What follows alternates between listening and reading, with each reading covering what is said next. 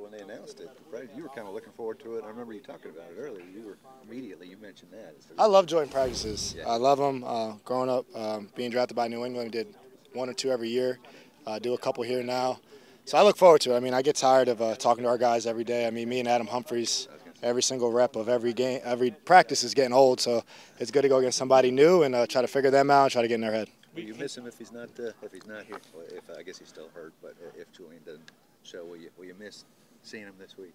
I'm sure I'll see him in some form or fashion, whether he's practicing or not. I have no idea. I hope he is, but if he's not, I hope he gets healthy.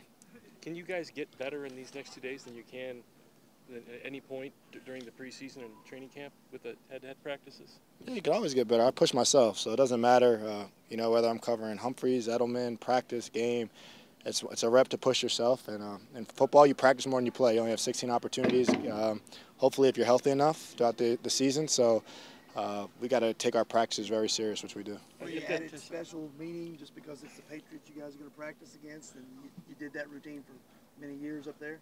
No, it's not a special meaning. It's a lot of familiar faces, a lot of competitive juices. They're a competitive organization, the world champions last year, so it's just good to go against that and see where you stack up and bring your A game and see how they stack up against that as well. Any guilt for you guys for what you're doing to your offense every day out there? I mean, these guys are your teammates.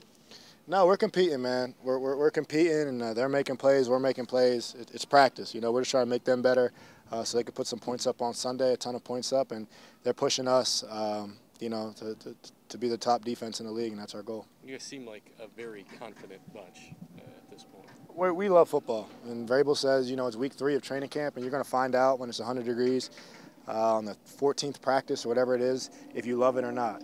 If you're in the tub, icing up, and don't feel like practicing, if you're out here, if you're talking and you're having fun, you're dancing, it seems like you love football, and I love what I do, and take it really serious. So when you make plays, you want to celebrate. Do you love it any more or less now, this deep into your career, do you think? Being injured last year, I definitely don't take it for granted. I appreciate it, and having kids and being the role of a provider for my family. I take that very serious, just like everyone else here does.